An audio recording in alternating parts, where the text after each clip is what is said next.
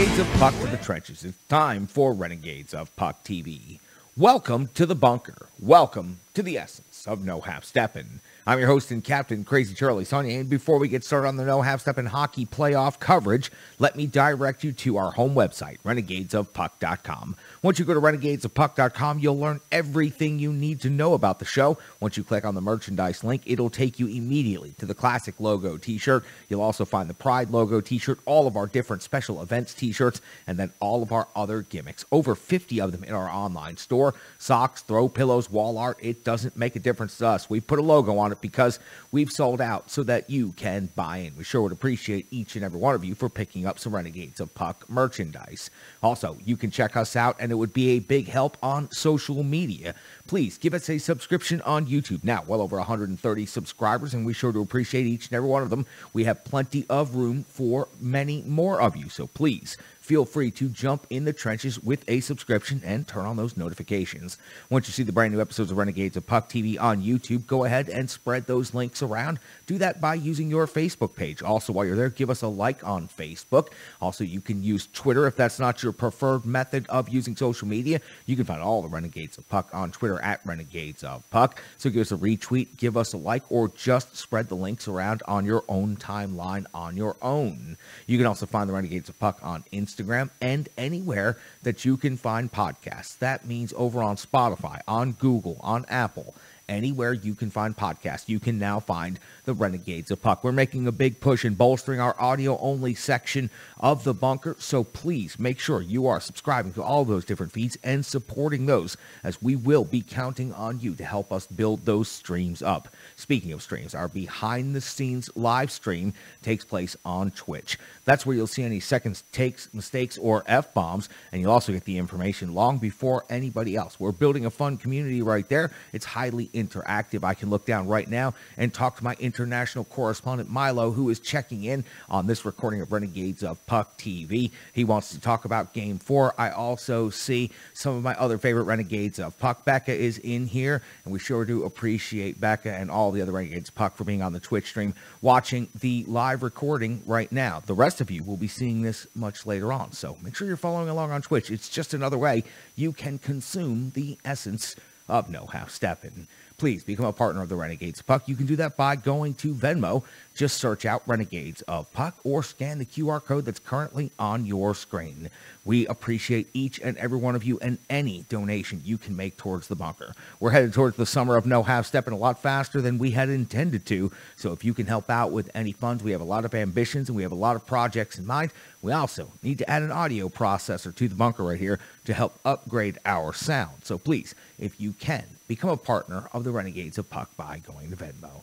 Now I know that you're here for the No Half Steppin' hockey coverage, especially when it comes to playoff time, so it is time for me to deliver the goods. It is operation number 650 for the Renegades of Puck. That is right, show number 650. And on this date in hockey history, we start taking a look around the first round of the NHL playoff bracket, and we have a lot of similarities. We only have two series that aren't tied at 2 apiece after 4 games. Now, unfortunately, spoiler alert, one of them is the Nashville Predators, as they were swept by the Colorado Avalanche. That series is the only one in the first round to come to its conclusion. We will recap that in just a couple of moments. But first, let's talk about some other playoff action. The Bruins defeated the Carolina Hurricanes in Game 4, 5-2. It was Marchand with 2 goals, 3 assists, 5 points total, and some epic chirping on Tony DeAngelo. You don't have to like the guy, but you have to respect the performance that he put up against the Carolina Hurricanes, evening that series up at 2 games apiece. A series that has not gotten enough attention at all. The St. Louis Blues and the Minnesota Wild, 5-2 victory for the St. Louis Blues against the Minnesota Wild. Now that series also evened up at 2 apiece. Kyrou and Perron, 2 goals apiece in that series, and those two teams have really been getting after each other in the series that everybody predicted was going to be the best series of the first round, Tampa Bay and Toronto. Well, now the Lightning strike back with a lopsided victory of their own, defeating the Maple Leafs 7-3, evening that series up at 2 apiece. Hedman and Hagel, 2 assists each. Goal scorers spread out across the roster. And in the late night action, the LA Kings defeated the Edmonton Oilers 4-0 in LA, evening that series up at 2 games apiece. Jonathan Quick with 31 saves in that game right there to even that series at 2 games apiece heading back to Edmonton. So every one of those series that I just talked about, they are now a best-of-3 series, and we will see each and every one of those games on the ice tomorrow night. Let me finish recapping the rest of the games, though, in the first round. It was the Pittsburgh Penguins defeating the New York Rangers 7-2. The Penguins now hold a 3-1 lead. Crosby with a goal and 2 assists and 3 points. And the New York Rangers, who were the predicted Cinderella team coming out of the Eastern Conference, have yet to even show up in the playoffs. And Igor Shesterkin is looking absolutely exhausted. He may win the Vezina Trophy running away with it, but it does not look like he's going to be winning the first-round playoff series. The Rangers have come back from down 3-1 against the Pittsburgh Penguins before in recent history, but that was with the legend Henrik Lundqvist in net. What do the Rangers have? We'll find out at Madison Square Garden coming up in Game 5. Florida with a huge comeback, tying the game with 2 minutes remaining against the Capitals, and they win the game in overtime 3-2, evening that series up at 2 apiece. Highly entertaining hockey being played right there. And Calgary defeated Dallas 4-1 in Dallas to even that series up at 2 apiece. They scored 3 goals in the third period to put the Stars away. So now we have another series that is a best of 3. That one's heading back to Calgary. And of course, I mentioned the Nashville Predators fall to Colorado 5-3. Colorado advances. They will await their winner. That series could start fairly quickly. Coming up on the schedule for the NHL playoffs for the first round, all of these are Game 5s. Boston is at Carolina on Tuesday, Tampa Bay at Toronto, St. Louis at Minnesota, LA at Edmonton. None of them are elimination scenarios. Wednesday, Washington will be at Florida. Pittsburgh will be at New York Rangers. That's the next series that could come to its conclusion. And Dallas will be at Calgary. That's a look around the NHL first-round playoff bracket. The Nashville Predators, the first team to fall, effectively the 16 seed, going up against the number 1 seed in the Western Conference. They have now been swept and have been eliminated from the NHL playoffs. The New York Rangers could be the next team out. The rest of the series, incredibly difficult to predict and going to be a lot of fun to cover and track the rest of the first round going forward.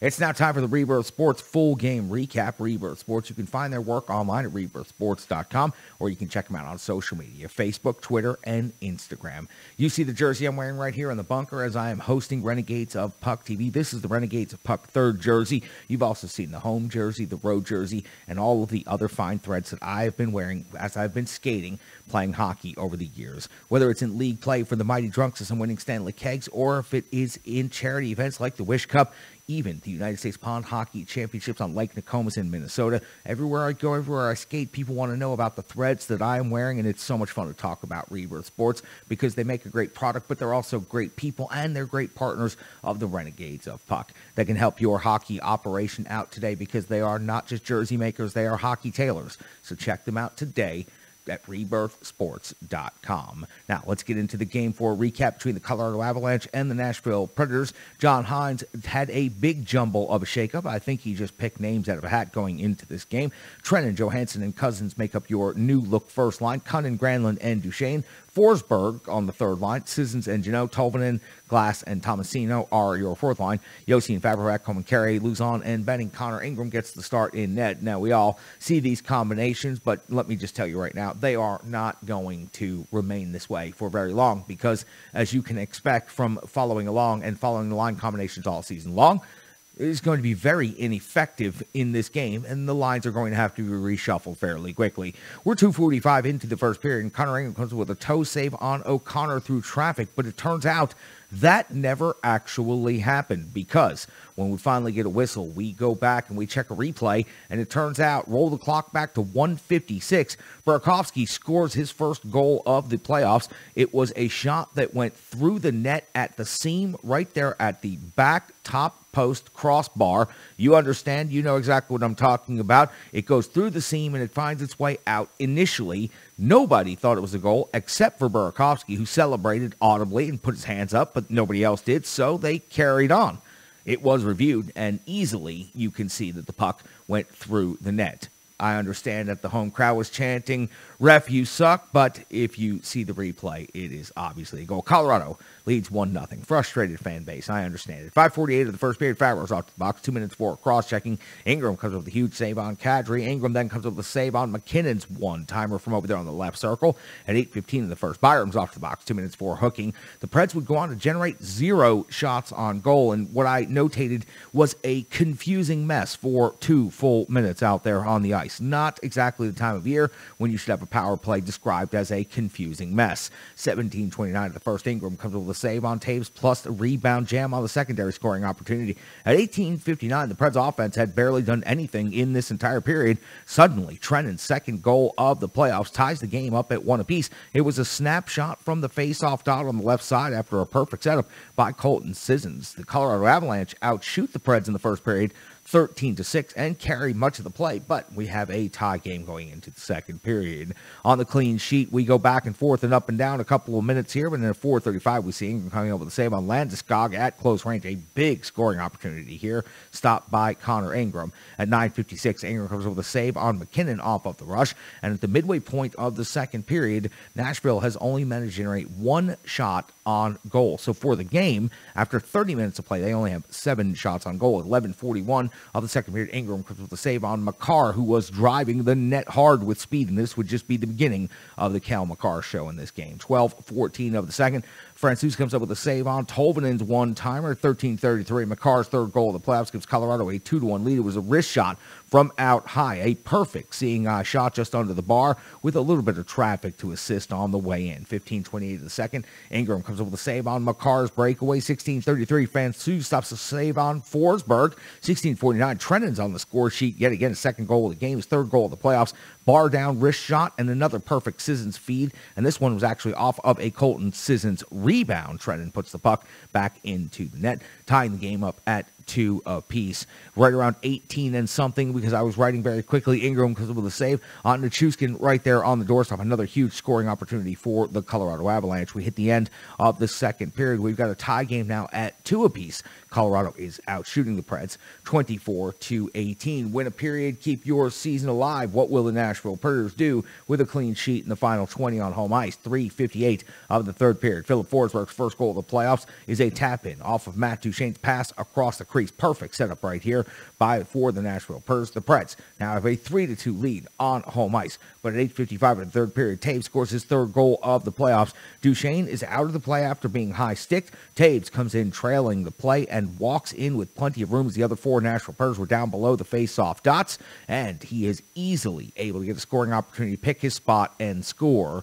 This game now tied at 3 apiece. At 9:09 of the third period, Makar is off the box. 2 minutes for tripping on Granlund. Another confusing, sloppy mess of a power play that expires after 2 minutes. 12:02 of the third period. Nichushkin's second goal of the playoffs is a one-timer off of a feed from Makar. A absolutely perfect setup, and now we have a 4-3 lead in favor of the Colorado Avalanche at 18:55 of the third period. Forsberg's off to the box, 2 minutes for interference. We see at 19:04, McKinnon's got an empty net goal. That's his 5th of the series, giving Colorado a 5-3 lead, and that would be your final. The Nashville Predators did get one last scoring chance, but they were unable to convert. 38-31 shots on goal in favor of the Colorado Avalanche, and handshakes were held at center ice. And for the Nashville Predators, it's the first time in franchise history that they have ever been swept. They have lost in every other combination of games, but this is the first time that they have ever been swept, and it is absolutely awful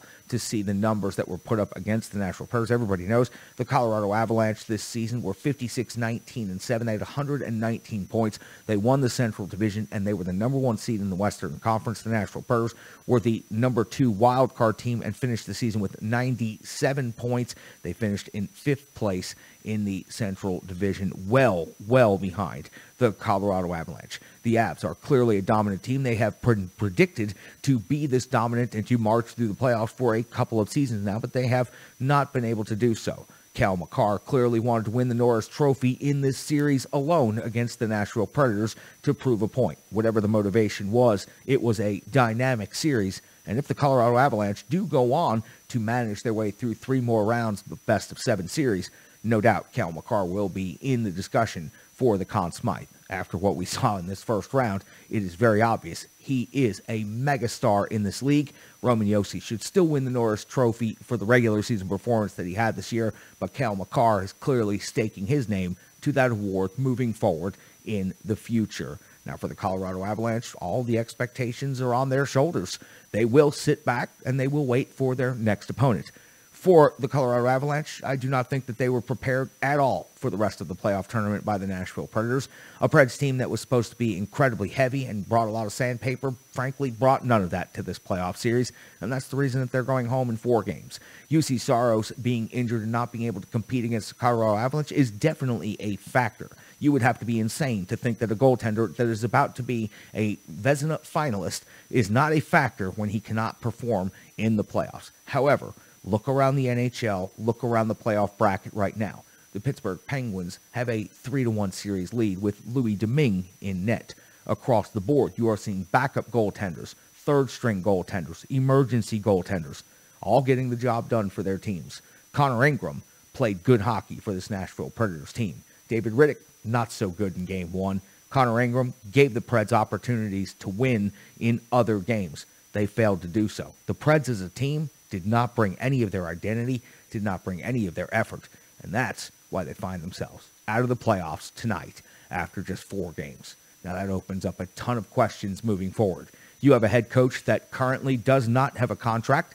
You have a general manager that has yet to determine when exactly he is going to retire, but that could come at any time. You also have a 40-goal scorer that just became a free agent. There are a lot of questions to be answered by this Nashville Predators team moving forward.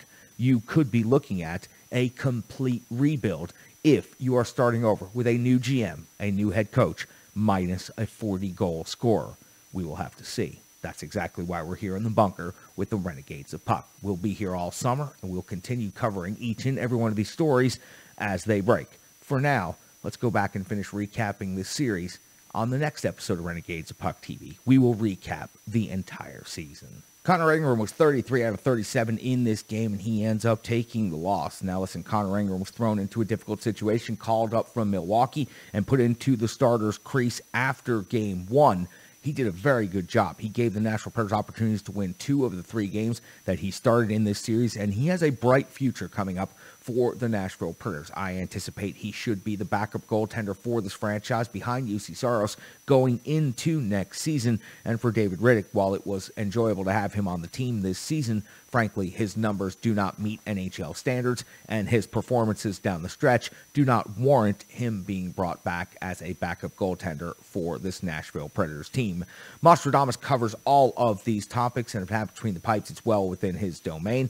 Nostradamus is going to go back and take a look at the series that was, talk about David Riddick, talk about Connor Ingram, and of course, talk about the Nashville Predators and their goaltending situation moving forward. You can find him on Twitter at GreekGoalie35. You can also watch him right here on Renegades of Puck TV. Thanks, Charlie. And unfortunately, what we had all feared after Game 3 came to reality after Game 4, the Preds getting swept for the first time in franchise history, quite frankly, to a much better opponent. The Colorado Avalanche dominated this series from start to finish. Preds gave us a little bit of a hope spot in the third period with Philip Forsberg's goal, but aside from that, the Preds didn't even lead at any point in the series. It was an absolute whitewashing of the Nashville Predators in this series. Connor Ingram did what he could. He was put in a tough spot, of course.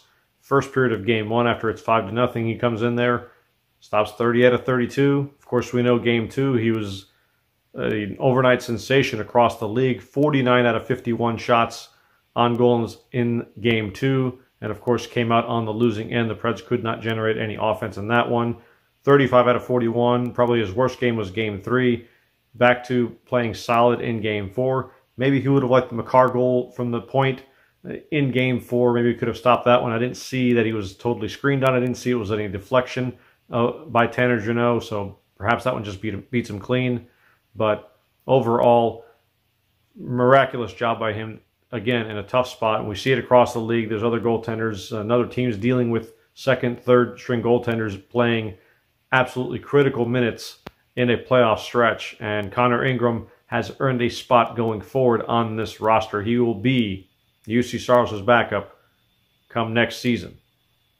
Now, we mentioned UC Saros, of course, would the series have been any different with Saros? Well, the closest the Preds got to winning was Game 2 in overtime, and I don't see how Saros could have done any better than Connor Ingram did. He stopped, again, 49 out of 51 shots. What more can you ask the kid to do? So maybe the Preds pull out Game 4 with UC Saros in net. I don't know. But Saros was not the only reason this Nashville Predators team could not compete with the Colorado Avalanche. The Avalanche dominated basically from start to finish. They outshot the Preds 176 to 112. That's 64 more shots on goal in just 4 games of hockey. It was just a relentless assault on the Nashville defense. And of course, that's something that whoever the GM is going to be next season, whoever the coach is going to be next season, that's something that they will have to address. Who's going to help UC Saros keep those pucks out of the net next season as his blue liners? Obviously, you have Roman Josi, you have Matthias Ekholm. I liked what I saw out of Carrier. I liked what I saw out of Fabro. I didn't like Fabro after last season. He definitely made some improvements, but overall, defensively, this team failed miserably against the Colorado Avalanche. I do want to say, of course, it has been an absolute pleasure to talk to you guys here on Renegades of Puck TV, and thank you for joining us day in and day out for our broadcasts. It has been an honor for me to do this for you guys. I love doing it. I love seeing all you guys at the Home Base Freakout back in February. That video will be coming out soon. Love you guys. All the respect in the world. Charlie, you are the hardest working man in this business. And sir, we will continue moving forward and getting more and more Renegades in the bunker with us. You can find him on Twitter at GreekGoalie35. You can watch him right here on Renegades of Puck TV. He's the starting goaltender of the Renegades of Puck, and I sure do appreciate Mostradamus jumping in the trenches all season long, backstopping the Renegades of Puck. Stick taps, love, and respect to you, my friend.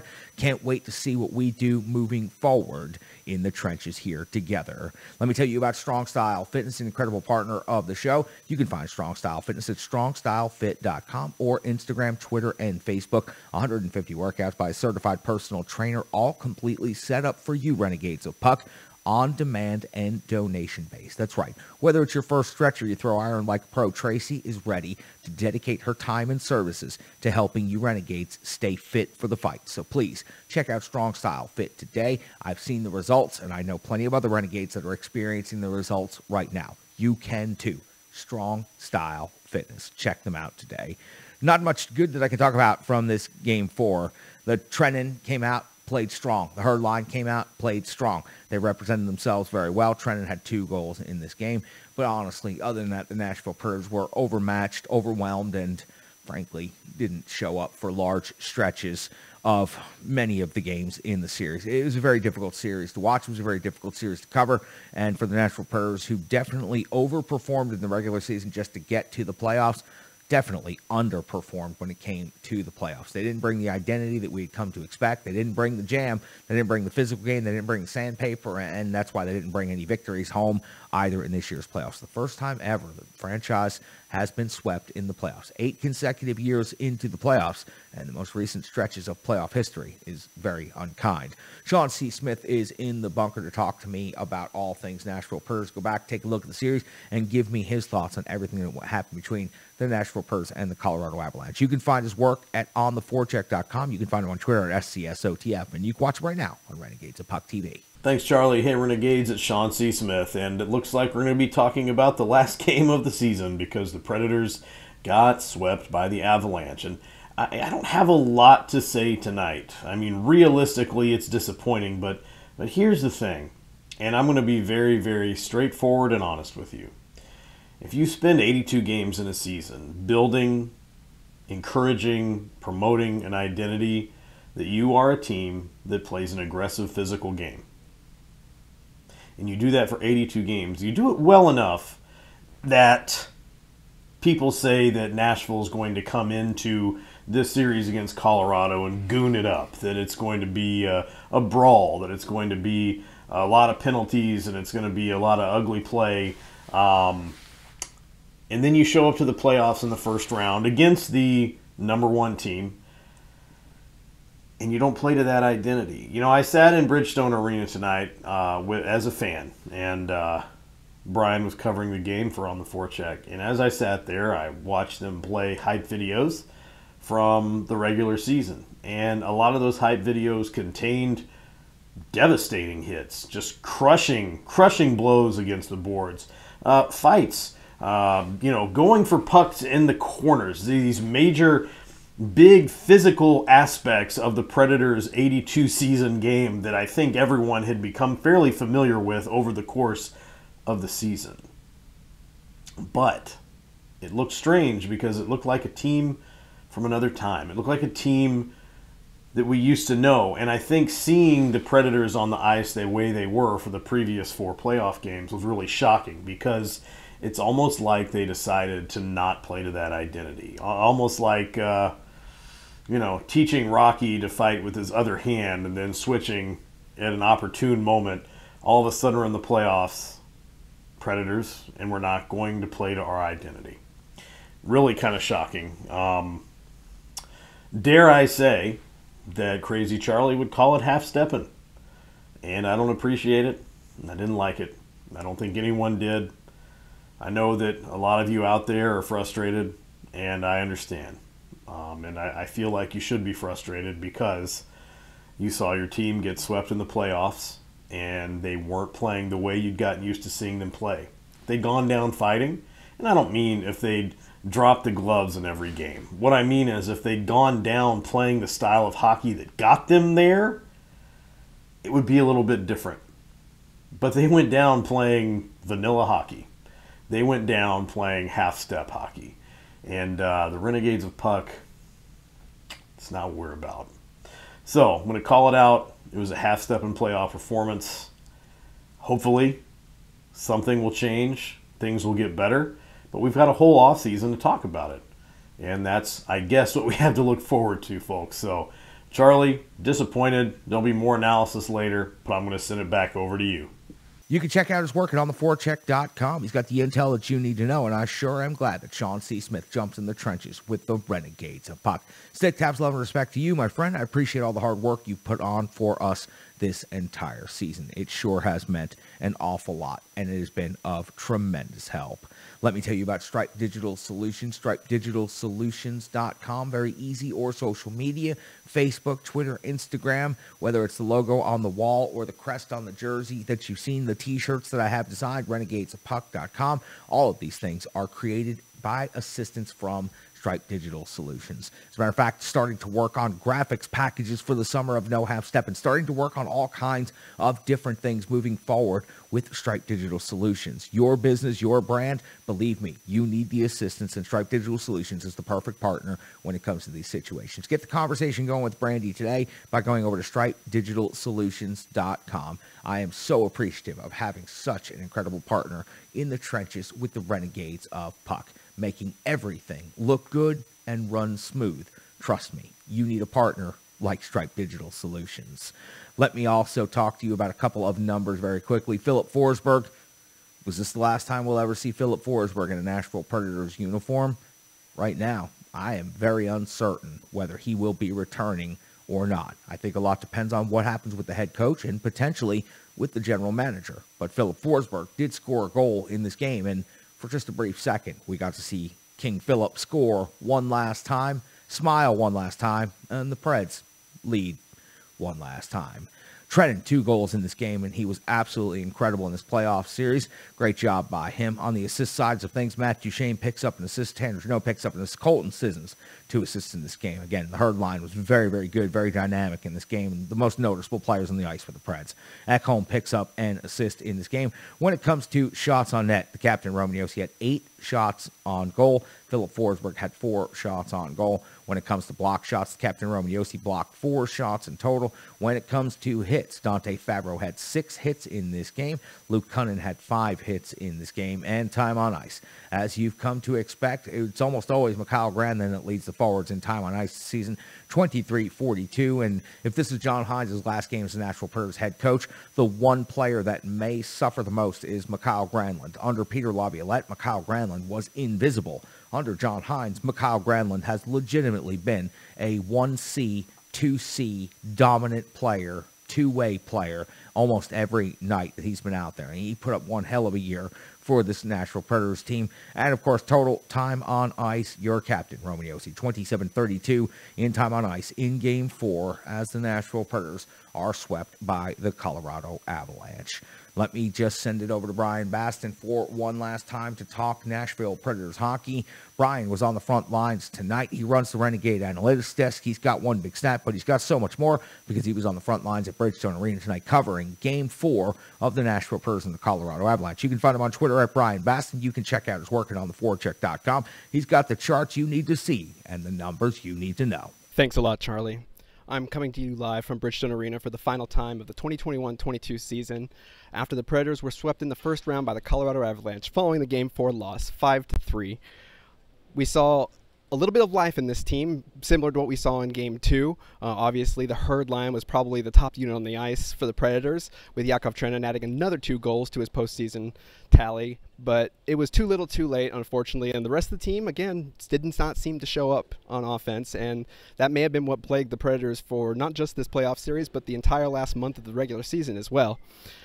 And despite the fact that this is the very first time in franchise history that the Nashville Predators have been swept in the playoffs, this does make the 4th straight year that Nashville has been kicked out of the playoffs in the first round, including the year with the play-in round during the COVID bubble season.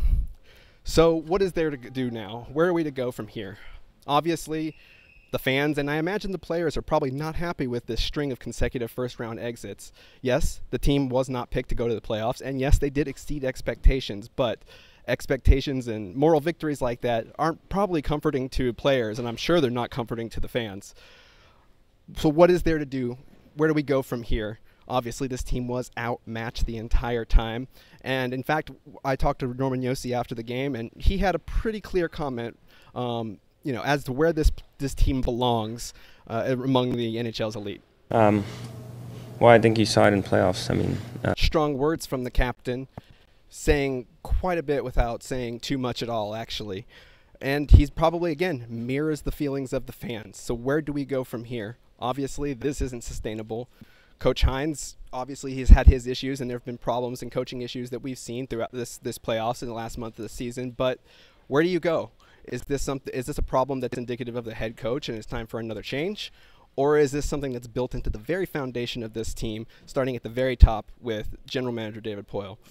We're yet to find out. We'll see. We've got a lot of big questions to answer over the offseason, and so we're going to have to take a look. But as Roman Josi said, this team was not built to be and could not perform like the best teams in the playoffs in the league, and that's been true for some time now. It'll be interesting to see what those changes are, because changes are needed. We'll just see if they're the right ones. You can find him on Twitter at Brian Baston. He's got the numbers you need to know and the charts you need to see from ontheforecheck.com. He runs the Renegade Analytics desk, and tonight he was on the front lines at Bridgestone Arena covering Game 4 between the Nashville Predators and the Colorado Avalanche. Stick taps, love, and respect to Brian Baston for doing such an incredible job. Brian, I certainly do appreciate you. All the love, my friend. Let me tell you about one more great partner that really came through for us for the playoffs. These late puck drops, these early mornings trying to get up, get to work, get your projects off and running. Well, if it wasn't for Blessed Day Coffee and Banner's Blonde Roast, I don't know if I would have been able to do that over the last 10 days or so. So I really wanted to give a big thanks and shout out to Blessed Day Coffee for sponsoring the show and for joining with us in partnership over the first round of the playoffs for the Nashville Predators.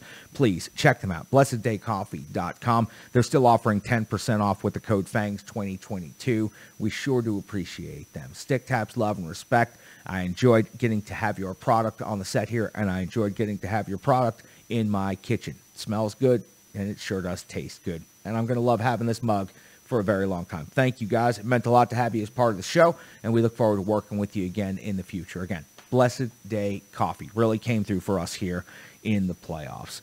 The Ultimate One, well, I know how the Ultimate One feels right now. It's got to be tough for the guy. He can't even go smash the car in front of the arena anymore. So for the Nashville Predators, the season has come to its conclusion, and the Ultimate One, well, I'm going to give him a chance to talk one more time.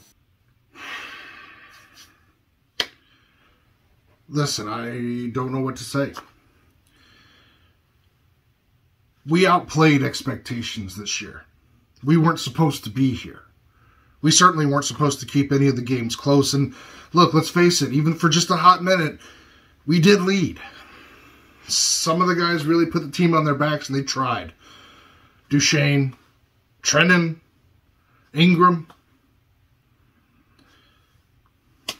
There's only so much you can do, especially when you're faced with a team that, despite the odds, were able to overcome everything we threw at them. But, we weren't supposed to be here. We outplayed expectations. And look, I'm not going to sit here and pretend like I've got the knowledge and the foresight, the powers, if you will, to know what's going to happen next. There's a lot on the table. But we still outplayed expectation. We still did better than just about everybody said we were going to do. We weren't supposed to be here. And we were. Now, what happens in the off-season? Charlie, Brian, Sean, Mosh, Ann, Rachel, they're better equipped. Those Renegades are the ones you need to follow. I'm just here to be an idiot and try to get you hyped up. So, my time's over, at least for this season. So until then, I guess it's go NSC, go Grizz, go Sounds, and of course, there's always go Titans. Let's make it a good season for everybody else in Tennessee. Show your support for the rest of the teams. Renegades will see you next season. We sure do appreciate the Ultimate Predator for all the hard work he has done both on camera and behind the scenes for the Renegades of Puck and for ROP TV throughout this year. You have no idea just how much work that guy truly does. And for the Ultimate One and Ultimate Courtney, we sure do appreciate you guys and all the hard work you've done. Now listen, I'm going to go ahead and close this thing out by saying, for those of you who were at the game tonight, at the end after the handshake line, you probably saw Philip Forsberg take one final lap around the rink. For those of you who have been around the game for a very long time, you know exactly what taking one final solo lap means. This is more than likely the last time the Nashville Preds will have Philip Forsberg in their lineup. To think about how that affects the team moving forward is just huge. It is absolutely huge. It's something that we're going to have to discuss at great length, and it is something that is definitely going to have to be discussed in a very serious conversation when it comes to the general manager, David Poile. For now, we're going to table all of it, and we're just going to say, if this was the last time we got to see you skate at Bridgestone Arena as a Nashville Predator, Philip Forsberg, thank you for everything that you've done as a Nashville Predator. Thanks for all the goals. Thanks for all the highlight reel plays. It sure has been a delight and a pleasure covering you as a Nashville Predator. I sure hope it's not the last time. We'd love to have you back here for the rest of your career. It sure is fun watching you play hockey. For Mostradamus, for Sean C. Smith, for Brian Baston, for the Ultimate One, and for each and every one of you Renegades of Puck. Thank you so much for jumping in the trenches with the Renegades of Puck this season for Nashville Predators hockey coverage. We sure hope that you will continue jumping in the trenches as we continue talking about the Nashville Predators in the offseason and also talking about the rest of the National Hockey League playoff tournament. We will also be talking about the Milwaukee Admirals and their continued quest in the AHL. Plenty of hockey still to talk about. Disappointing as it is that the Nashville Predators will no longer be a part of that landscape moving forward for the summer, we will still be here in the bunker talking all things hockey. I'm your host and captain, Crazy Charlie Saunier. Stick taps, love, and respect.